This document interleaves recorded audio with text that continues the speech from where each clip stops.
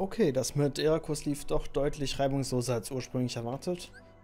Und ich werde mir mal schnell die Schätze holen, weil später wird es deutlich schwerer. Ja, ich sag mal nicht warum.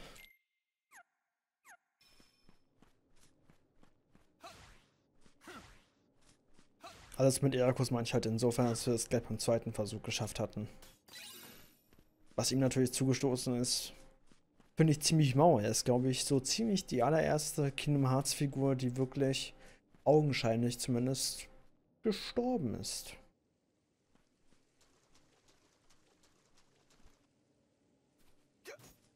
Nein, nicht auf die Wand schlagen, Junge. Und man sieht auch, hier gibt es kein Weltenthema. Alles in Dunkelheit gehüllt. Ist hier noch irgendwo eine? Ja, da hinten. So, ich hoffe jetzt einfach mal, dass das ausreicht. Die Schatzliste angeht. Ja, dann ist Aufbruchs haben wir alles. So.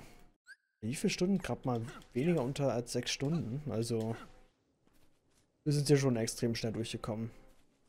Machen wir uns jetzt auf in die letzte Welt.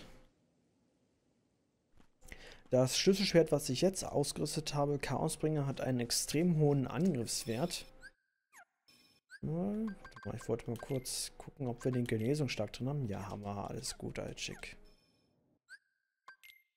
Dafür dann wiederum einen sehr geringen Magiewert, aber das ist nicht schlimm. Solange wir mehr als 1 HP damit wiederherstellen können, wird dieses Schlüsselschwert uns sehr gute Dienste leisten.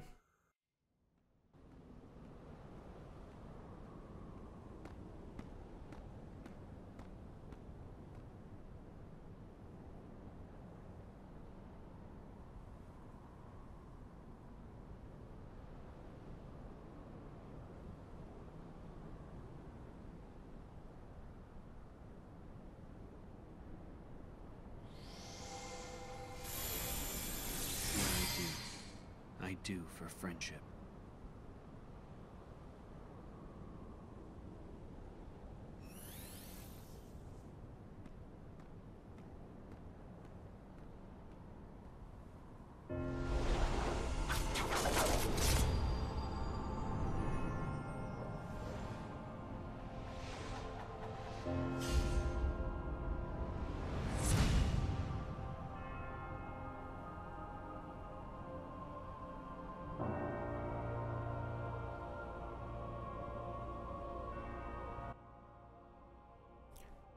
So, und dieses Thema haben sie ja auch benutzt gehabt in dem einen Secret Ending.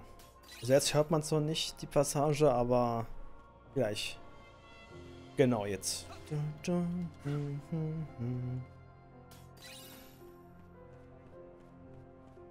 Vor allem, das ist auch hier durchgängig zu hören, auch während Kämpfen. Ich liebe dieses Thema. Es ist halt wirklich so, wie soll ich sagen, ominös. Gibt es hier noch irgendwo irgendwas? Ich glaube, hier habt ihr an irgendeiner Ecke noch einen Sticker. Ich weiß jetzt nicht mehr wo. Genau. Vielleicht sogar hier oben irgendwo. Vielleicht wurde er auch erst später gespawnt oder freigeschaltet, wenn man das Spiel durch hat, die Story. Und da sind wir jetzt gerade auf dem besten Weg dahin. Auf jeden Fall, dass wir es heute schaffen sollten, muss ich mir aber überlegen, ob wir danach noch weiter Birth by Sleep zocken wollen. Weil eigentlich hätte ich doch mal Bock auf ein bisschen Abwechslung. Dann könnte es vielleicht sein, dass ich auf Level 1 Kingdom Hearts 1 überswitche. Oder weiter für die Platin-Trophäe farme in Chain of Memories. Ja, und ihr seht ja auch bei den Gegnern, machen wir verdammt viel Schaden. Ist ja auch bei uns. Auf jeden Fall deutlich besser als vorher. Ja, man hat hier diese kleinen Gimmicks, dass wenn man von diesen Tornados getroffen wird, man gegen größere Gegner kämpfen muss. Manchmal sind die Gegner auch viel schneller oder viel langsamer. So, und jetzt dürften Schuhe gespawnt sein. Und der eine Heilpot da oben. Und weg ist der Heilpot. Uns wurde nicht wirklich gezeigt, wie genau Eraqus gestorben ist. Ich glaube, wenn man sich die Geschichte durchliest, steht da drin, dass er irgendwie in Terras Schlüsselschwert reingefallen ist oder in sein eigenes. Irgendwie sowas stand da. Können wir gleich nochmal nachgucken. Auf jeden Fall sah es ein bisschen merkwürdig aus. Oder ob vielleicht Xehanort ihn gebackstabbt hat. Aber dann glaube ich, hätten sie es doch deutlicher gezeigt. Ich meine, sie haben gezeigt, wie Break sein Auge verliert. Also warum sollten sie sich dort jetzt irgendwie zurückhalten? Können wir kurz lesen. Geschichte, der letzte Part hier, Land des Aufbruchs.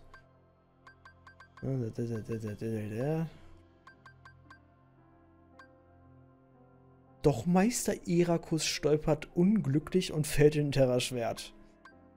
Ja, er ist voll gestolpert. Hat man gesehen.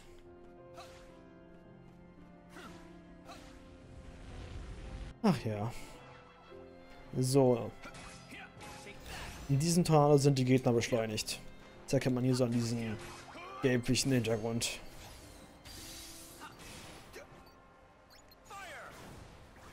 Es kann etwas nervig werden, vor allem wenn jetzt hier diese Bälle spawnen. Genau, da sind sie ja auch schon. Wir das Antigrafka treffen. Nice. Und jetzt haben wir auch hier den dunklen Impuls als Kommandostil.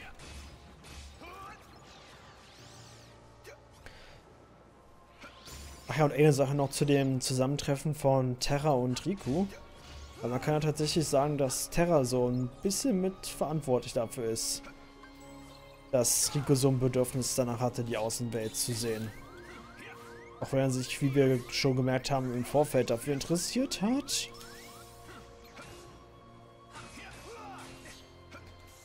Ich habe mal in der Zwischenzeit nachgeguckt, was man bräuchte für Immunität. Da braucht man zweimal Feuer und einen Kraftkristall.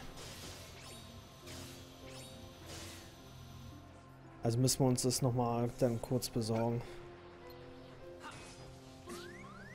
Wenn wir bei den finalen Kämpfen auf Nummer sicher gehen wollen. Okay, gut, Glück gehabt, dass wir... Nein, Pech.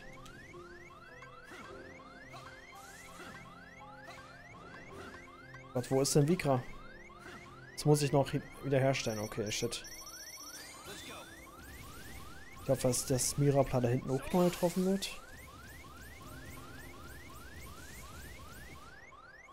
Ne, das ist da ganz hinten leider nicht.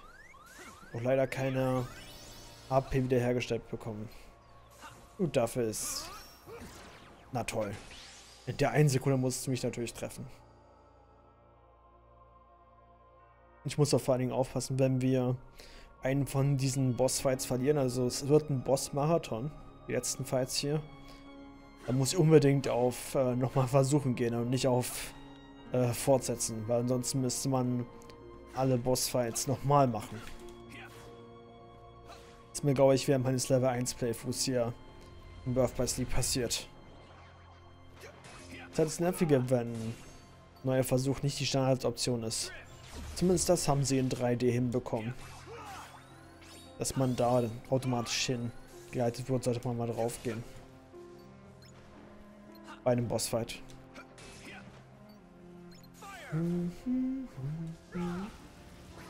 Schade. So. Na komm, triff. Okay, wo haben wir es? Nein. Tja, leider habe ich den da hinten nicht erwischt. Der wird mir Problemchen bereiten noch.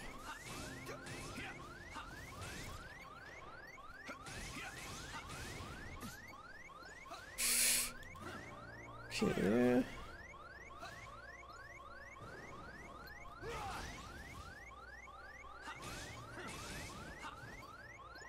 So, wo ist er? Da ist er. Oh nein. Oh, ich habe noch Vikra. Gut, damit sollten wir es hoffentlich schaffen. Ah, nee, stimmt, das kommt auf die Mirapla-Welle.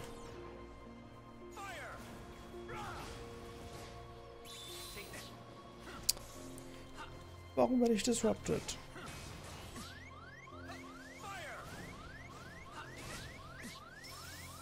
Deswegen benutze ich auch später viele von den stärkeren Moves überhaupt nicht, weil man währenddessen auch total ausgeliefert ist und man in einer total langen Animation feststeckt.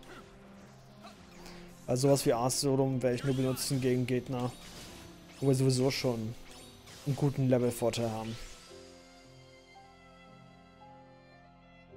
Stimmt, ich könnte mal gucken, wie es mit unseren Kommandos jetzt gerade aussieht. Ich weiß, vielleicht haben wir ja sogar genügend einzelne Feuermagie bei uns durch irgendeinen Zufall. Ah, soll ich es machen? Ach komm, wir können uns das mal.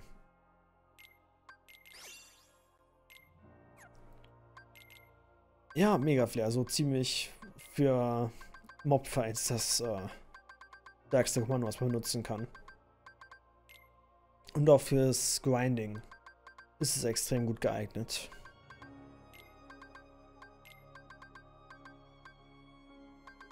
So, nee, dann nehme ich dann doch lieber so. Ersetze das durch Ars-Solum. Und wir haben sogar zweimal Feuer, sehe ich gerade. Jetzt hier Ars-Solum rein und hier machen wir einfach mal, keine Ahnung. Eigentlich relativ Wumpe, irgendein Heilzauber einfach damit drin.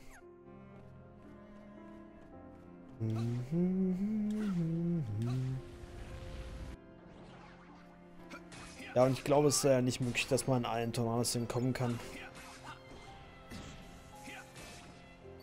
Also die bewegen sich dann auch automatisch auf einen zu, wenn man sich nähert. Auch wenn man versucht zu fliehen. Gott. Okay, jetzt sind sie gerade deutlich zu schnell für mich. Okay, Glück gehabt. Nein! Genau das meinte ich. Man ist so lange in der Animation drin, ne?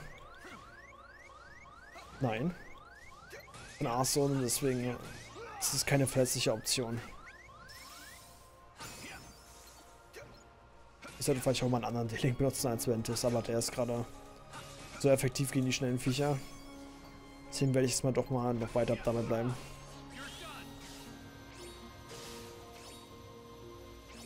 Und es trifft doch mal irgendwas. Nicht immer kurz vorher aufhören? Nö, trifft er auch mal. Uff, oh Gott.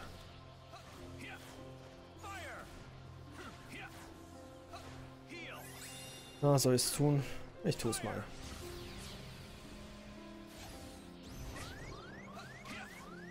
Okay, ich habe das Gefühl, dass das überhaupt nichts gebracht hat. Ja, die haben mal so gut wie gar keinen Schaden davon getragen. Das liegt wahrscheinlich auch daran, weil die, wenn die sich so im Boden vergraben, weniger Damage abbekommen. Beziehungsweise ich auch noch relativ underlevelt bin und das Schlüsselschwert ist ja nicht wirklich für Magie geeignet, was ich gerade ausgerüstet habe. Alles Faktoren, die man mit einbeziehen muss in die Wertung von dem Angriff. So, wie viele sind noch da? Ich sehe jetzt noch 3. Aber erstmal schnappen wir uns hier die Truhe. Ah, dort haben wir den berüchtigten Windschneider. Die beiden Feuer sind schon auf Level 3. Schön. Und hier Feuer, Feuer und den Kraftkristall dort rein und haben damit Immunität. Anderen Worten, jedes Mal, wenn wir uns jetzt heilen, können wir nicht mehr getroffen werden. Wir sind währenddessen ja, invincible. Wo ist denn das entsprechende Feuer? Was ist denn? Da ist es. Kann ich eigentlich weiterhin Erfahrungspunkte sammeln fürs letzte Abschlusskommando, wenn ich das habe? Nee. Nö, kann ich leider nicht. Na, dann switchen wir noch mal kurz um. Und dann für die Bossfights wechsle ich dann wieder auf den Genesungsschlag rüber.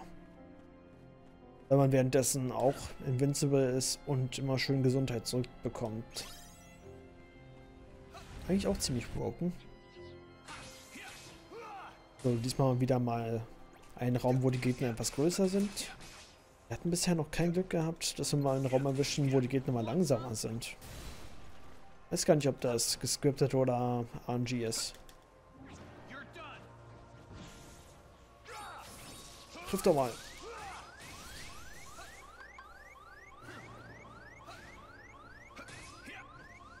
Oh Gott. Shit. Jetzt portet der sich bestimmt. Ah, hätte der uns getroffen, der Blitztyp, wären wir gestorben. Gut, in dem großen Raum sollten wir eigentlich alles treffen. Gut.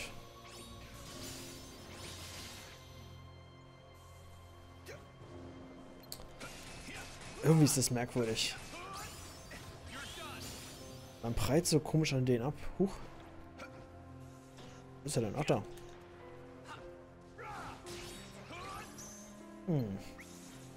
Gut, wir beenden mal wieder den Link. Ich heile mich mal kurz zwischenzeitlich und mache jetzt mal den hier. Okay, Mega Flair bringt so gut wie gar nichts. Bei unserem aktuellen Setup. Gut. So, noch 2 Tornados oder? Ja, doch, noch 2. Dann stellen wir uns euch direkt. Schon wieder.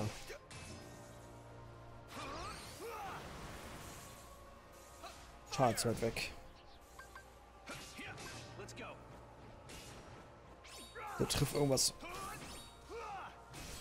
Könntest du sagen, das ist so ein bisschen das Pendant zu Tobsucht. Wow. Nur was der Move halt von Terra ist.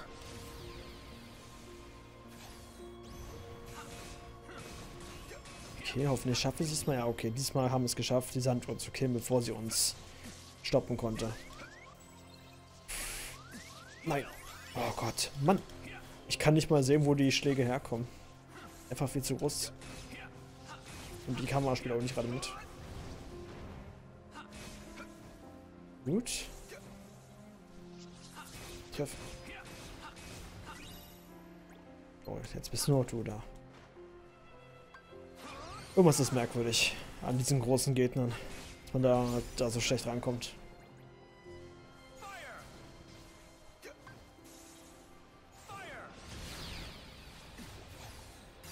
Okay, Klingenaura. Nice. Ja, mit der Reichweite, die wir durch die Klingenaura erhalten, sollten wir es eigentlich schaffen.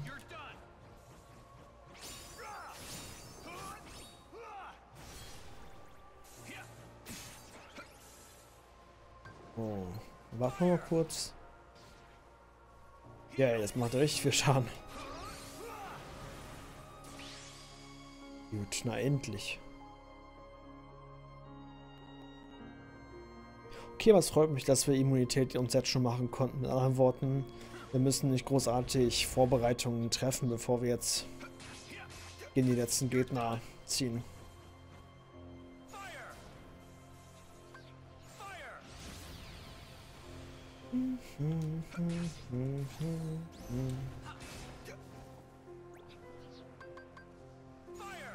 Gut. Der letzte Raum auch wieder so ein Dreck hier. Den vergrößerten. Vielleicht sollte ich einen Shotlock benutzen. Hier Nummer 1. Nummer 2. Die eine Burkenfähigkeit, die ich mir noch gönnen muss, ist Esprit. Also wenn man Schaden erleidet, dass dann Fokus regeneriert wird. Vor allen Dingen durch Terras mangelnde Ausweichoption wird das während der späteren optionalen Aufgaben uns deutlich entgegenkommen. Oh Gott, trifft doch mal, Junge. Danke. Hast schon so lange Schwert und dann triffst du trotzdem nicht.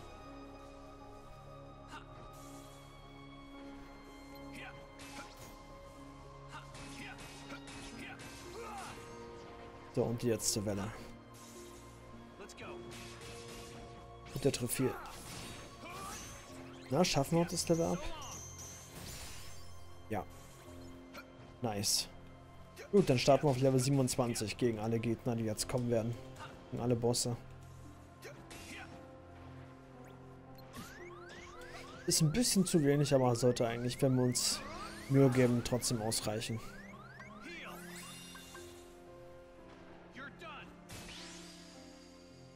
Gut. Okay, dann gönnen wir uns jetzt hier noch die letzten paar Truhen, die in dem Areal noch verteilt sind. Und dann ziehen wir gleich weiter mit den Fights. Was haben wir denn hier Schönes? Okay, ein Mega-Ether. Dann ist hier bestimmt noch eine Truhe, genau. Megatrank.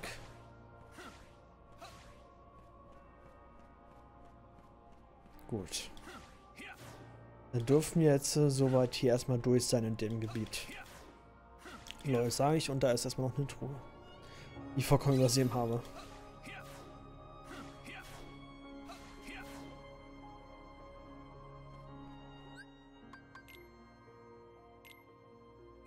So, okay. Vollrad-finale Stufe erreicht. Das heißt, wir schauen jetzt mal kurz beim Moki vorbei. Okay, Luftstaccato haben wir jetzt bekommen. Also das Minentrapez würde uns bestimmt weiterhelfen, aber ich lasse es erstmal außen vor. Ah, Blitzsturz haben wir leider noch nicht. Das ist ziemlich bedauerlich, aber müssen wir es erstmal ohne die versuchen. Ich nehme mal Luftstaccato mit rein. Ach ja, und noch ein Move, den ich unbedingt haben wollte, war Entflammen. Hoffentlich hat er das. Ja, da hat er das.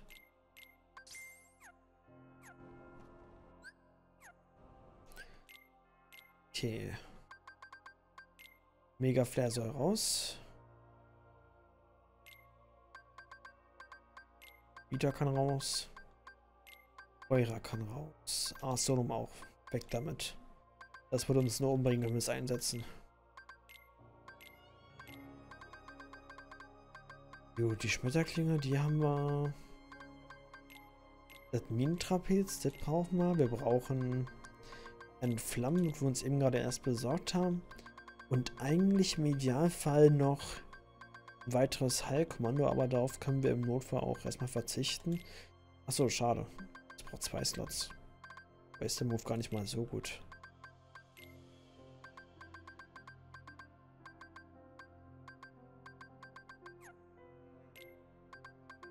Erst jetzt hast du die halbe AC-Karte fertig, ja. Es gibt verdammt viel in dem Spiel zu erledigen. Das stimmt tatsächlich. Ah, Schmetterkling nehme ich nicht mit rein. Ach komm, hier. Wir spielen safe. Wir nehmen noch ein zweites Heilkommando mit rein. Ich wundere jetzt nur, dass uns hier noch irgendwie irgendwas fehlt. Also der Rachesturz. Ich hätte schwören können, dass wir den Rachesturz noch irgendwo herbekommen würden. Dann das Abschlusskommando ändere ich wieder um auf den Genesungsschlag. Gut. Dann speichern wir jetzt auch mal wieder seit Ewigkeiten. Ich weiß gar nicht, wie viele Stunden ich in Assassin's Creed Origins reingepackt habe. Ich glaube, es dürfte irgendwas um die 70 Stunden sein. Und ich bin auch noch nicht annähernd fertig. Also ich habe da auch noch einiges vor mir, bevor wir dort wirklich durch sind. So. Gut, dann kommen jetzt eine ganz schön lange Sequenz an Cutscene. Was die Woche fast jeden Tag AC gestreamt. Ja, man hat wirklich viel zu tun. So, jetzt kommt ja eine große Menge an Cutscenes, lange Cutscenes. Gehe ich auch mal kurz auf Klo, schenke einen neuen Kaffee ein und dann sehen wir uns gleich mit den finalen Bossfights wieder.